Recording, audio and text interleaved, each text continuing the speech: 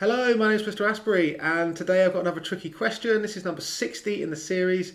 I can't believe I've done so many. Thank you all for your amazing support and all the, the likes and the views and the shares and the subs. It's really inspired me on to do as many of these as I can. I hope you found them useful over your exam period. Obviously, this is going to be the last one that I do this academic year, with paper free literally 2 days away. But what I am going to do tomorrow is my first ever live stream. I'm super excited and also a little bit nervous about it. But it's going to be 6 questions I'm going to do. I'm going to do 3 stats, 3 mechanics. And then afterwards, if people want me to do more, then I'll just do more. But I've got 6 planned. And yeah, so check it out tomorrow, Wednesday, 6:30. Okay, so I had a student request that I do a stats question. His name was Paul, and I found this question, and it's all about Paul. So if you're watching Paul, this one's for you. I did kind of tweak it towards the end to make it a little bit trickier. But anyway, hopefully you enjoy it. And then finally, if you've watched my predicted paper 3 and you found that useful, I do have 2 more, which I did on the weekend in a live session on Zoom. You can check out the recordings, the work solutions, the video solutions, link in the description if you want to get access to that. Okay, right, let's do this. Okay, so this is a normal distribution because it says that it is, it's a normal variable. And we know the standard deviation is 18. So we don't know the mean. So I would start by writing that x is normally distributed with a mean unknown but a standard deviation of 18, and we always write the variance in that slot, so I'll just square it, even though I'm going to be using 18 on my calculator. Okay, so we need some information to find the mean, because unless we have a probability, then we're a bit stuck, but we do. And what I always do for a normal distribution question is I'll draw the bell curve like that. And this information here says that in 3 out of 4 sessions, Paul takes more than 80 minutes. Okay, so I'll draw a line down there, because 3 out of 4 is 75%, or 0.75 as a decimal.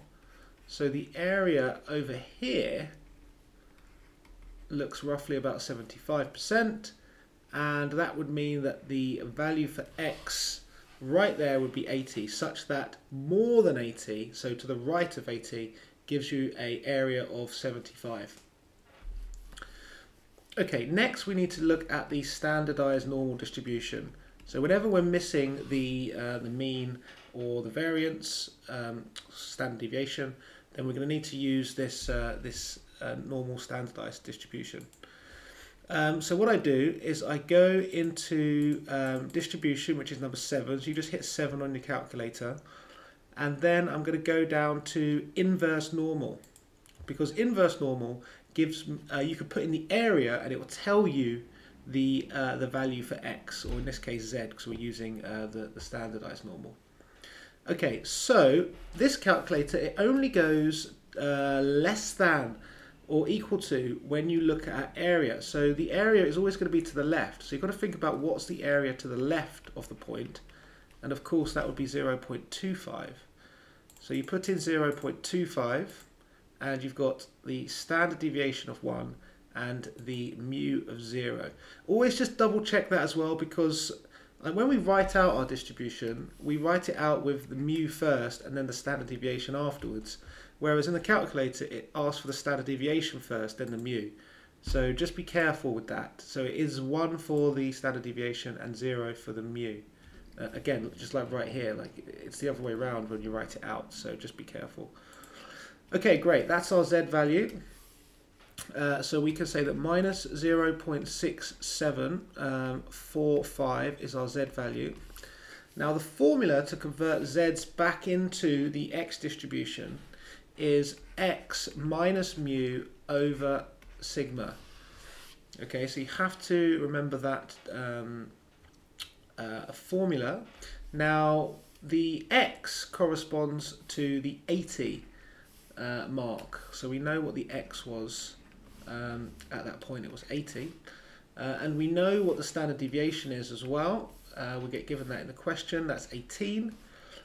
So we can solve this for mu.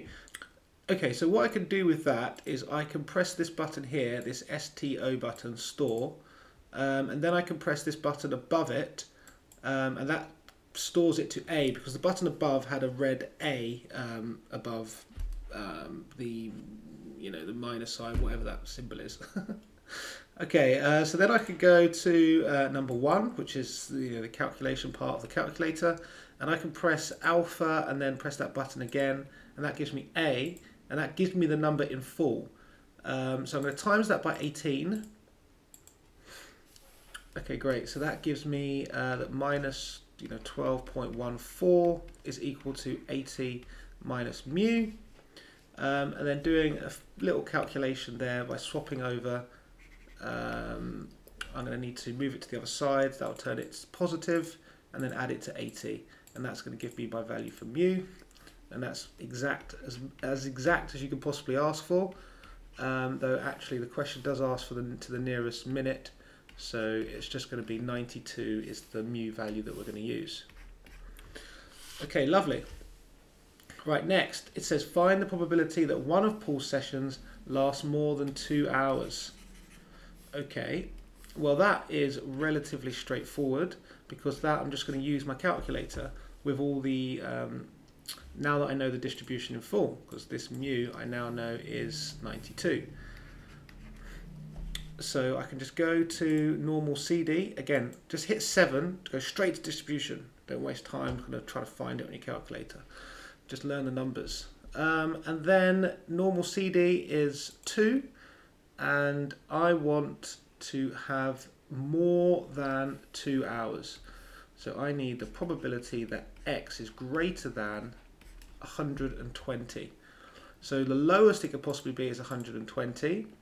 I know some people get a bit confused when you use the normal distribution. You don't use an equal to sign, or you don't use greater than or equal to, because it's continuous. Having exactly 120 doesn't really have any probability at all, so it doesn't matter about not using the equal to sign or not. So 120, and then the upper bound we just go for a huge number. And then the standard deviation was 18 and mu was 92. Great. Okay, so that gives me 0.05991. Perfect. That should be good. Always give probability to 3 or 4 significant figures, never fewer than 3 significant figures. Okay, so on to part C. Paul trained 4 times a week and all of his sessions lasted more than 100 minutes. Find the probability that at least one of his sessions last week lasted more than 2 hours. Okay, so there's 2 parts to this question. One is the fact that he trained 4 times a week, and that's telling me that I'm going to need to use the binomial, particularly as it says here, find the probability that at least one of these sessions. So I'm going to need to use the binomial with 4 number of trials, and then to find the probability that one of them gives us this particular success. Now the particular success we're going to need to use the normal to find, because the success is that they lasted more than 2 hours, given that we lasted more than 100 minutes. So I want to find the probability that we have lasted more than 120 minutes or 2 hours, given that we know we lasted more than 100 minutes. So that's the probability I need to find first. So the way you do conditional probability is, on top of the fraction, we need to find the probability of these 2 things both occurring, the intersection between them, the both of them. And how can you be greater than 120 and greater than 100? Well, you just have to be greater than 120. That is the intersection between the 2 of them. And then that's over the probability of what's given, which is greater than 100. So again, that's just me using the formula that the probability of A given B is equal to the probability of A intersection B over the probability of B. the classic conditional probability formula. Okay, so we already have the top of this fraction, which is good. So we just need to find the probability of greater than 100. So I'm going to keep this in my calculator. So once again, I'm going to store it to A, and then I'm going to go back, and I'm going to go greater than 100 this time. Yes, and then I'm going to store that one to B. So I press store B. Brilliant. So that number was 0.3284. Okay, great. So now what I could do is I can go back and I can just do A over B. And that's just going to give me the answer to this, which is 0.1824. Okay, lovely. Right, let me just grab some more space. Okay, so now that is the probability of us getting one success, but Paul has trained 4 times, and success in this case has a probability of 0.1824 for each individual session. So I want this, the probability of at least 1. Now whenever you see that, the probability of at least 1, which is the probability that x is greater than or equal to 1, you just think to yourself, that's 1 minus the probability of none. So at least 1 means 1 minus none. That's how I remember it, because sometimes it can get quite confusing in an exam as well when they use different terminology like more than this or fewer than that. But if you see at least 1, you just think 1 minus none. Bosh. Okay, so I will need to go into the binomial.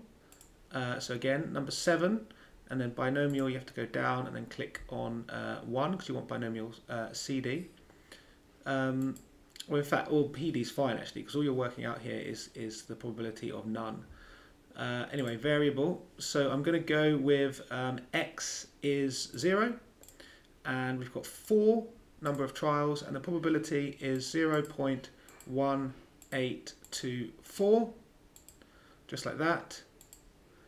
Okay, great. So that gives me this. Again, I'm going to use that store button, store it to A, and I'm going to go back to number 1, and I'm going to do 1 minus the answer, not the answer, sorry, that would not be correct. 1 minus A. Perfect. Okay, great. So that gives me the probability that I'm looking for, and that is a wrap. Right, hope you enjoyed that, and wishing you all the best for your exam on Thursday. Do come and check out my live session, my live stream, sorry, tomorrow. And also, if you want to have a look at the resources that I made for my live session last weekend, then you can do that, link in the description. Okay, bye for now.